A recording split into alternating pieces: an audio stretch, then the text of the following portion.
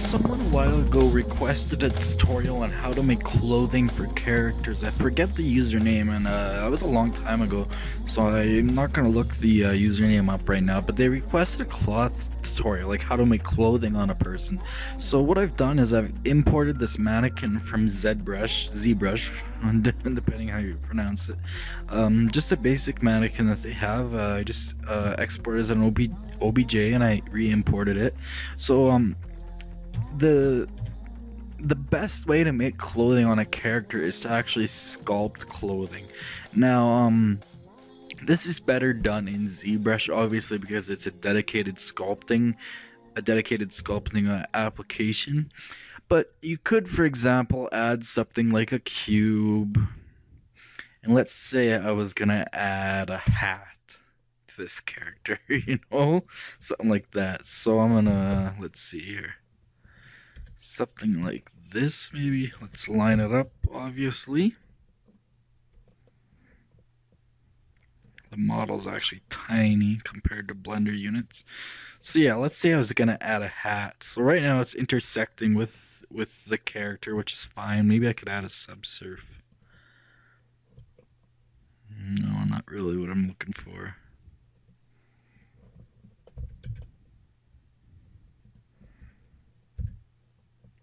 Yeah, let's say I'm gonna make a hat like that. So I would go into sculpt mode, and each piece of clothing would be a separate object.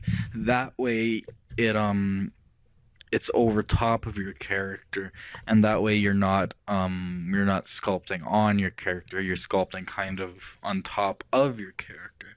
So I'm just gonna turn on Dyntopo here, and I'm just gonna use the basic sculpt draw brush. I'm not gonna bring my tablet out, but yeah, basically you would just do whatever you wanted.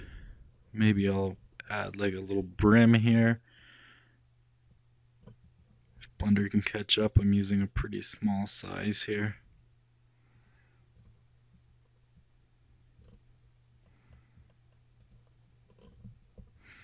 So yeah, we have some cheesy little brim there.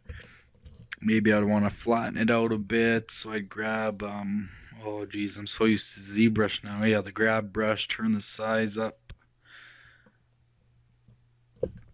go to side view, and push this thing down if I can.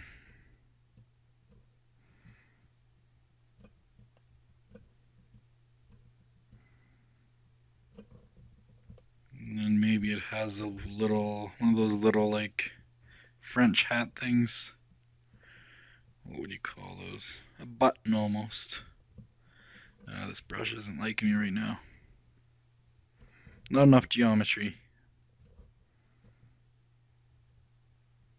Do I have Dyntopo enabled? Yeah, must just not work with the grab brush so well. You get the idea. You make some sort of clothing object for your character, and that way it sits on your character. So now if I go back into just regular object mode, you can move it on your character, you can place it however you want. I could take my character and I could take all this geometry and delete it so that it's not intersecting like that. And that's how you ideally add clothing to your character. So now my mannequin has a basic hat that I sculpted in like 1 minute. A second way to add clothing to your character, completely within Blender, let's undo all that actually. I'm gonna delete that hat, go back to the stock mannequin, is to use the cloth simulator. So if I go to top view, center my cursor right on top of his head, I'm gonna go just above his head, like that. I'm gonna add a mesh plane, I'm gonna scale it down. I'm gonna go about shoulder width, but let me go to wireframe. I'm gonna scale along the Y. Sorry, scale, not grab. Turn on screencast keys here. So I'm gonna scale along the Y. I want it about shoulder width. Actually, maybe I'll leave it bigger than the body. So about shoulder width, but bigger than the body. Then I'm going to tab into edit mode. I'm going to subdivide it a bunch. The more subdivisions, the more realistic. So I'm going to subdivide it, let's say, about 6 times.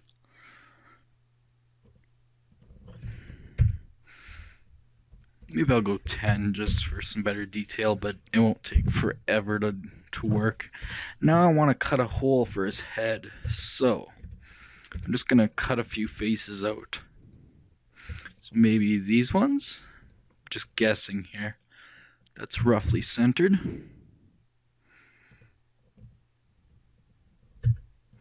Basically, it's going to hit the object. It's going to fall straight down, so we want nothing to be hitting his face, only his body. So I'm going to guess something like that, and I'm actually going to extrude all these lines here. Let me just grab them quickly. I'm going to make some more geometry for it. And again, the more geometry you have, the more realistic it is. But yeah, another way to add clothes, I'm actually doing the front too, just to be safe. I'm happy with where the shoulders are. I'm sure that'll look just fine. So I'm just going to keep extruding.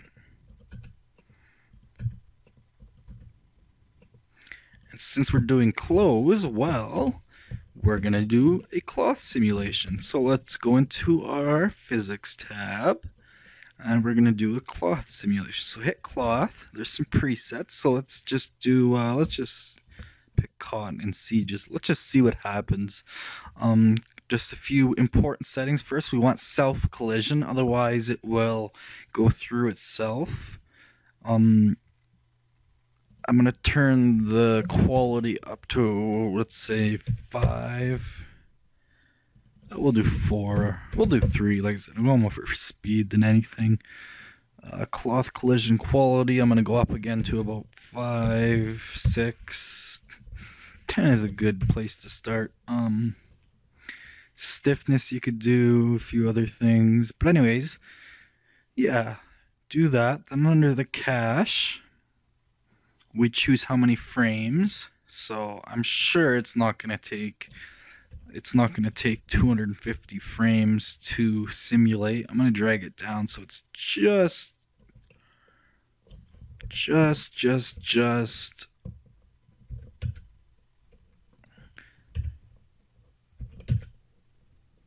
over his shoulders. Is it intersecting? I just want to make sure it's not intersecting the model or it will really screw up the simulation. That should be good.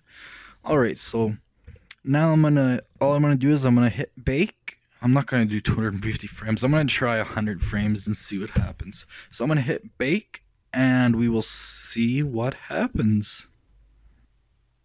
Okay, apparently that did it already because we had so few points for it to calculate. Usually that takes like at least 15 minutes. So let's check out what it did. It did not collide with it at all. That means that I need to add, I forgot to add collision to my character. So you can see soft body and cloth. So let's rebake that. So I'm gonna free bake and then I'm going to bake again. Yeah, now it's gonna take a bit longer, so I'll be right back. Alright, so it's all baked. Let's see what it looks like. So if we hit play, you can see it collides with our character. And we can choose at any frame for it to be where we want to render it. So maybe you can see how it folds around, but then it kind of starts to fall off. So maybe somewhere right there where it starts to wrap around the character, maybe that's where I want it. So that's another way to add things like armor and whatever, but also clothing to a character.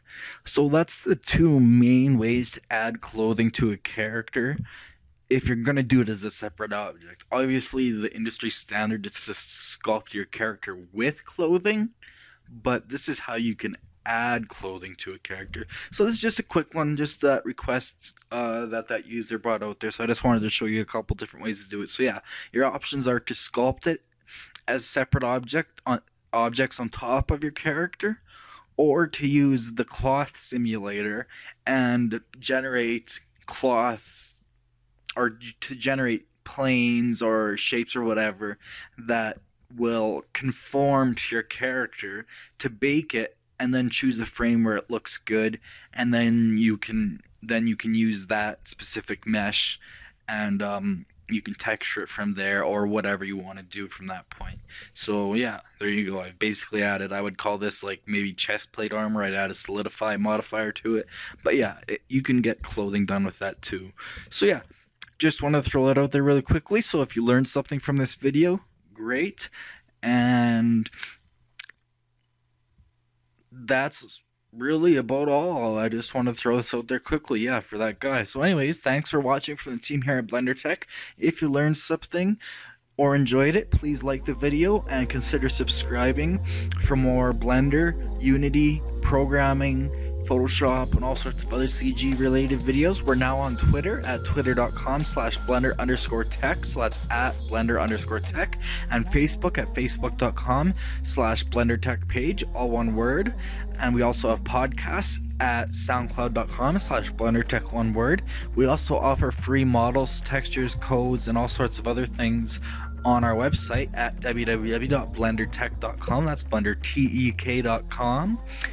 If for some reason you dislike this video, don't just hit the thumbs down and leave. Please instead leave us a comment, or if it's private, email us at info@blendertech.com about what you did not like, so we can continually improve our videos based on community input.